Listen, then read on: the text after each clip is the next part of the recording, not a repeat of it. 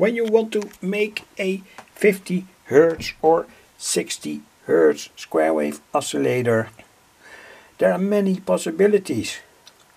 Say you can use the 555 chip, very common, but you can also do it in, say, a more or less old school way.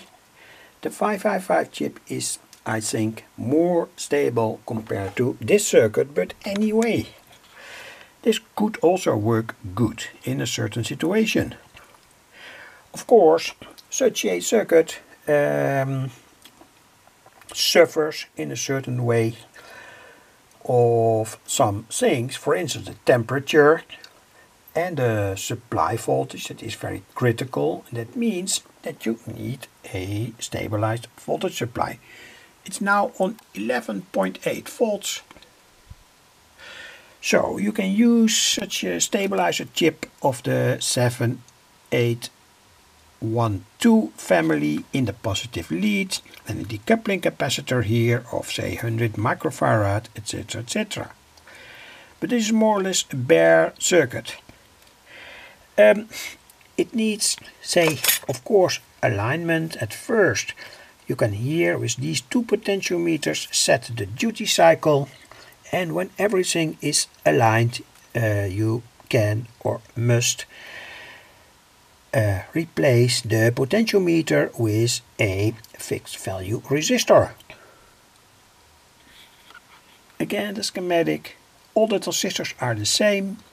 I've used the BC549C. It has a high amplification factor, current amplification factor, this is what I mean.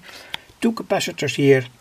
It is of course a multivibrator circuit, a stable multivibrator, and the frequency is set by the values of the capacitors and these two potentiometers. They are variable resistors, of course.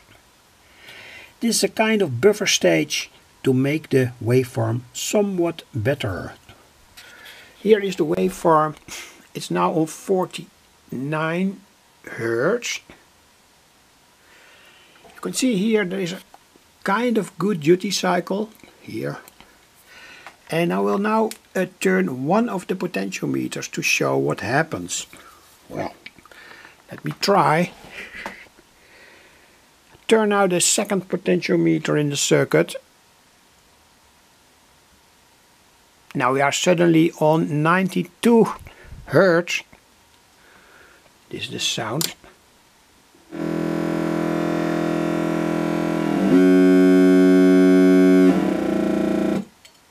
Well, oh, the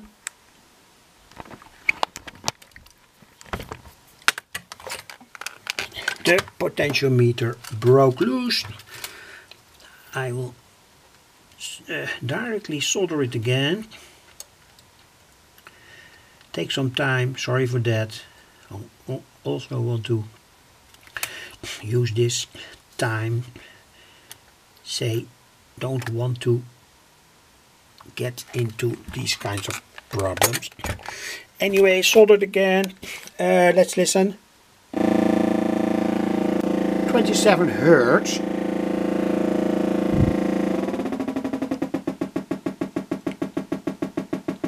Hertz.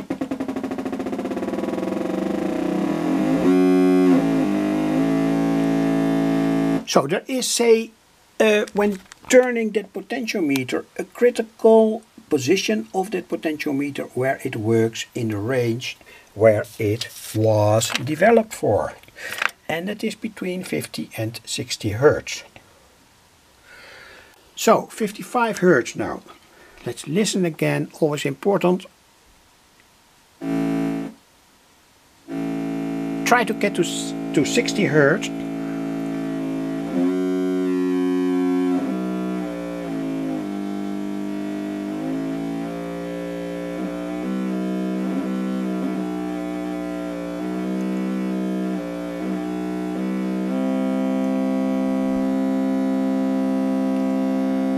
Well, that was 65 Hertz, but the whole idea is that you can say with these two potentiometers set the duty cycle and the frequency.